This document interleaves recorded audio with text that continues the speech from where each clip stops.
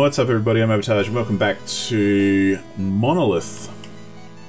We had a bit of a mumbly explanation last time for the episode, so this time let's just jump right in and see where we can go with it. Hopefully get a little bit further, maybe be a bit wiser, a little less dumb damage, that sort of thing. Stay away from these weird ghosty skull dudes. Oh, straight into the shop. Well, I don't have any money, so what have we got? Bombs, HP, max HP. Cool. No props. Uh-oh, uh-oh. Ooh.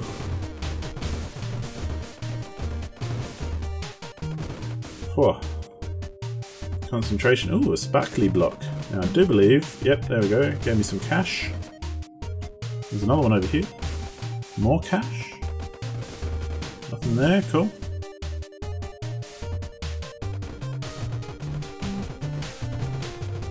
One thing I didn't talk much about in the last episode was just the overall design of the game. Like, I'm not usually a fan of pixel art and, you know, retro-inspired stuff because it's usually a bit naff and, you know, just kind of lackluster, and it's often an excuse for just crap. But I like it when it's done well, you know, like in a Shovel Knight kind of scenario, or in this game. I don't know what the difference is, if it's called just pixel art or like 8-bit or 16, or I'm not too familiar with those sorts of terms because I don't really care about them. But yeah, I like it. I like the theme, how there's like these different types of enemies. Like some of them are kind of robotic, and some of them are like some kind of weird culty construct. And some of them are like ghostly and demonic and stuff. Enemies take longer to activate. Auto bomb. Let's do the activate. Basically means that when I enter a room, they won't start coming for me straight away. This enemy I think is a good idea.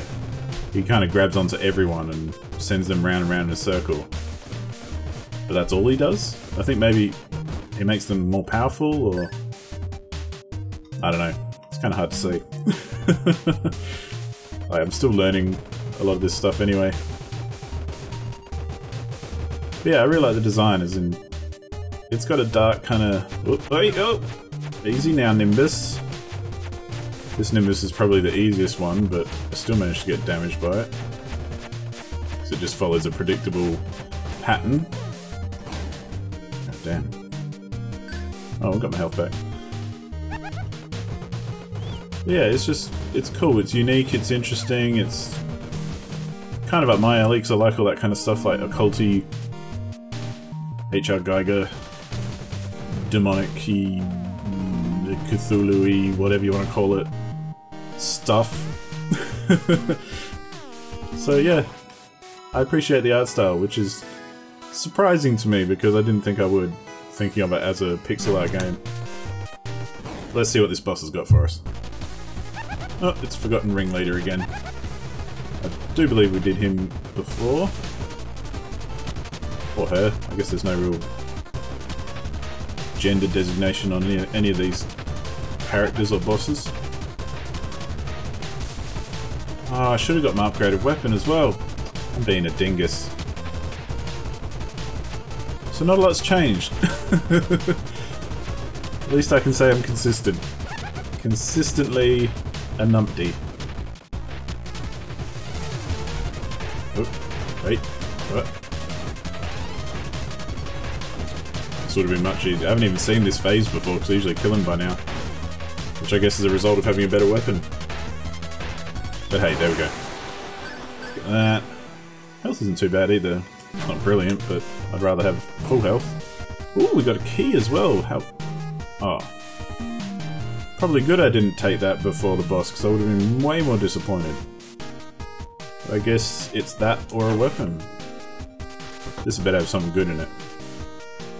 Increase max HP. And enemies. There's not usually enemies in here, are there? Either way. Yeah, that was a little bit surprising. Do I need anything here? Oh, I could go up to 11 HP. For how much? 1,000. That's actually reasonable. And I've got 4. Might as well. Let's do it. But yeah, it's kind of like the rogue-like / light thing as well. You know, if you ever want to put me off a game, tell me there's procedural generation and or rogue-lite mechanics. Because, I mean, come on. We're all smart, intelligent, good-looking people in the world, aren't we? We know how badly that goes for a lot of games. Like a lot of the time saying procedural generation is a lazy way of saying I couldn't be bothered actually crafting a decent experience. So instead, I'm just going to procedurally generate something that doesn't ever fit together and is kind of disjointed and ridiculous. But thankfully this game is well done. Like, I actually think they pulled it off without the game suffering because of it.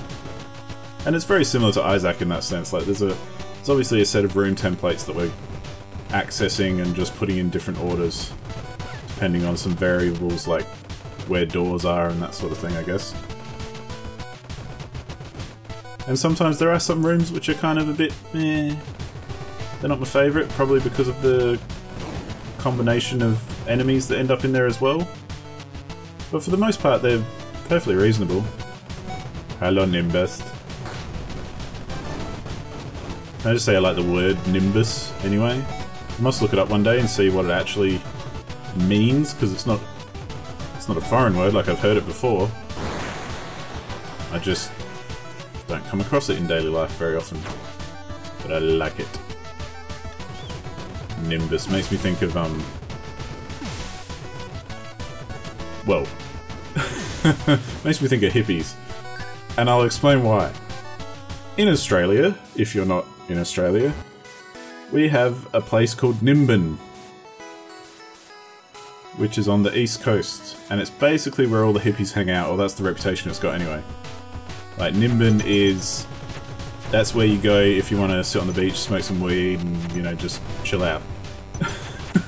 Is the reputation. I have never been, but it's kind of a bit of an in-joke for Australia that Nimbin exists, and whenever anyone's having a laugh about that, you know, hippies or people smoking weed or that sort of thing,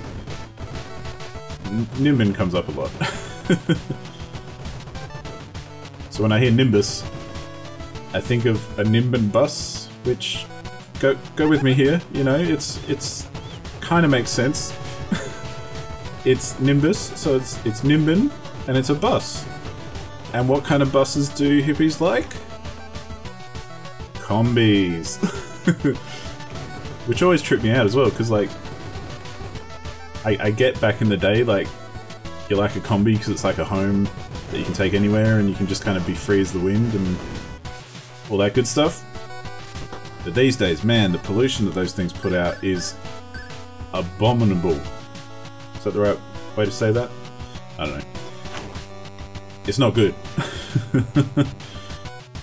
And any hippies driving around in a combi these days, I'm sorry, but you're full of shit. Extra health and debris when switching weapons, increase maximum hit points, auto bombers, take that. That basically means when we lose ammo on our weapon and we get a new one, we shall get some more health back. Which, did I actually do that? Oh, let's do that. Let's not forget this time. Charge shot, revolver again! There's also a laser in here somewhere. We just haven't seen it yet. Here we go, we got the demon again. Which this should be quite good with the revolver because these ads should go pretty quickly, like they're gone. So that's pretty good. If only I can dodge some stuff. Got plenty of health, which should be okay. Haven't had to bomb it yet to get out of it, although I have been hit a couple of times. And again right there. And again. Holy crap. Yeah, I'm already down to 5 health, but he's dead, so... whatevs.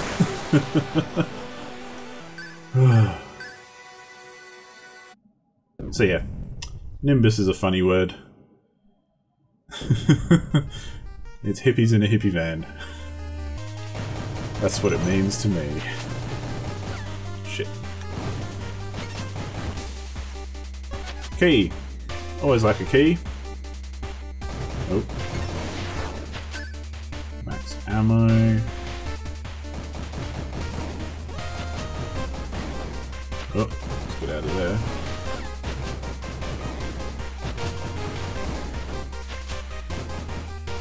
Okay, that got a bit confusing for a second. Man, I really need to upgrade my health a bit. Or find some health would be good. See what's in here. It's all ammo, but that's okay. Ammo's good, means we can stick with our powerful weapon a bit more. This room layout I remember seeing a fair bit. So I do wonder how much variety there is to this game when it comes to the roguelike kind of stuff, and you know, how much repetition there'll be after many, many hours of play. So I've played it now for, I think, about 3 hours or so. Well, I do want that. Let's do it. Nope. So I just spent the amount, but I didn't get the item. Let's do it again. I've got money to burn. There we go, now I got it. And I don't want that. So that's how that room works, it's a gambly room. The teleport on the map is just so useful. Makes life so much easier. Yeah, I forget what I was talking about now, but I'm sure it was nothing that important.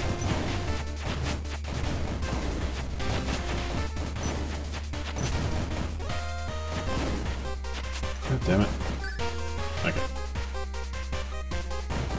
These guys are probably the weirdest ones that I've met so far. Like, I don't really understand what they are.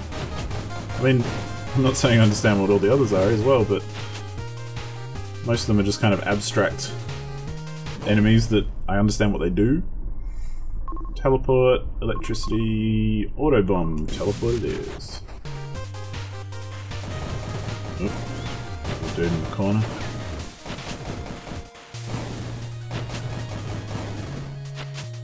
Yeah, I don't think we'll get too far past everything this round.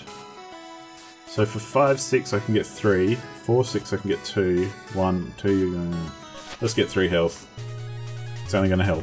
Might as well spend the money, no point hanging on to it while we've got it. Just gotta try and concentrate a little bit harder. Look, NimbinBus.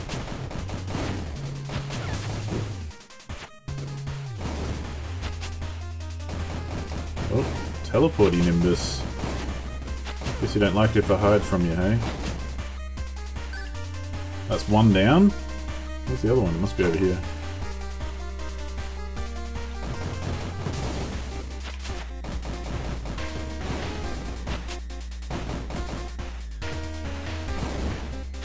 Take that. Yeah, gotta love the soundtrack to this game. Laser! Homing laser! And in 3s. Crossbeam. I don't like the crossbeam. Consecrated, which is one of the unlocks that I did, which gives you 35% damage to ghosts. Oops. Hit a button by mistake. I'm going to take the homing triple laser. Because why not? Let's see what that does. The laser's pretty good. Oh, those bloody fish. I always forget about them. So yeah, the laser's pretty strong, it seems. I'm not really sure how much damage it does, obviously, but especially with homing, it's one of those ones that you can't really go wrong with. And I enjoy it for the more bullet-helly rooms because it means basically I can focus on dodging instead of aiming. Because aiming is not my strong suit in these sorts of games. Ooh, shit. Neither's dodging, but definitely not aiming. Hey, whoa, whoa, whoa, way too much damage. Pay attention here. I've only fought this guy once before. Thankfully I've got lots of bombs. And he seems to be going down at a fair rate. Oh, he's gone! Oh, fantastic. Let's gobble up all that good stuff. Now, was there anything interesting that we could... No, we don't want that. And we don't want those, not for those prices, although I am on 3 health. Do I risk it? Yeah, let's risk it. Let's see what happens in the next... I've already been there. Okay. Let's go. Floor 4. I think this is the furthest we've got on video so far, but this is probably only like the second video. I can't remember. I don't remember these things. I can't be held responsible for my own stuff. Yeah. I probably should have bought that health because it's only going to get more expensive, isn't it? Just going to have to hope things drop. Well, I know I've got money, but I'd kind of like to save it a little bit. Not really sure what for, but maybe something really cool will come up and I'll have to spend all my hard-earned cash. Thankfully this laser seems to be doing us pretty well. I reckon it's purely because it's homing, so it means I don't have to aim. So it means most of my shots are actually hitting. Okay, do we want to trade HP for any of this stuff? We could...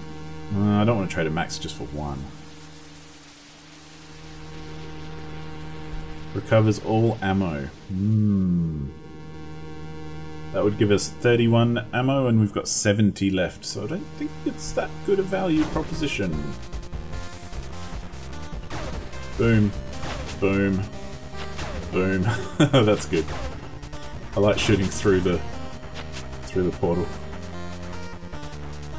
Oh, NimbinBus. Whoa, dude. Chill out now. Settle down. He went down quick, but boy was he feisty. Those guys always trick me, thinking I can shoot them. But I can't. Do I have a teleport? I guess I do, hey. Yeah, this laser's doing good work for us at the moment. Oh, those blocks will kill you.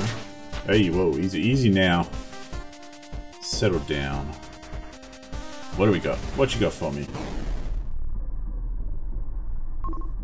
Cheaper shop, extra bomb, increase maximum hit points. Ooh, a cheap shop. That's what I mean, like, do I care about any of the rest of that stuff? Not really. Those orange ghosts as well, by the way, they'll just go to where the X's are on the level, in the room and explode, so you can pretty much ignore them. If you so desire. I will go look at that weapon later. Oh, what's this guy? I remember, I have seen him before in my own playthrough. Down to 2 health. Come on guys, we can do this. Come on little ship. Oh, that's cool how the blocks just crush the enemy. What a nice idea. One more Nimbus. We're missing a Nimbus. Are you here, Nimbus? Nope, it's just one of these guys. These assholes. Another one. Hello. It's randomization for you. Can repeat itself. Repetition is random, and we died to that guy. This enemy type kills me basically every time I see it. My god. Soul Extractor. I have been extracted.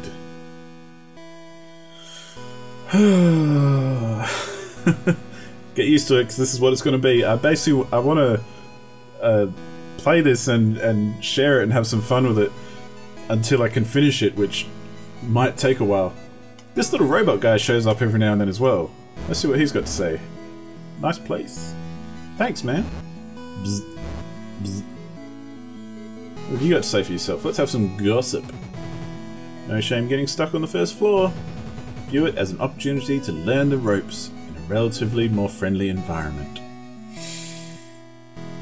Thanks, Catman. You ran into a soul extractor. It's only one piece of advice, take cover and pray. Yes, I've heard that before. Life's not the worst in the upper levels. I mean, still scraping the bottom of the barrel there, but Whatever, dude. Have I got enough to buy? Oh, I do? These sorts of upgrades, I don't really have a preference because they just add more variables to the actual game. So I'll probably just work my way through them, and as we can afford them, we'll buy them. So this one is a modifier for mechanical foes. This one's for spellcasters. I guess those dudes in the robes flying around, so that might be helpful. Harm to constructs. Yeah, bombs, I don't really care.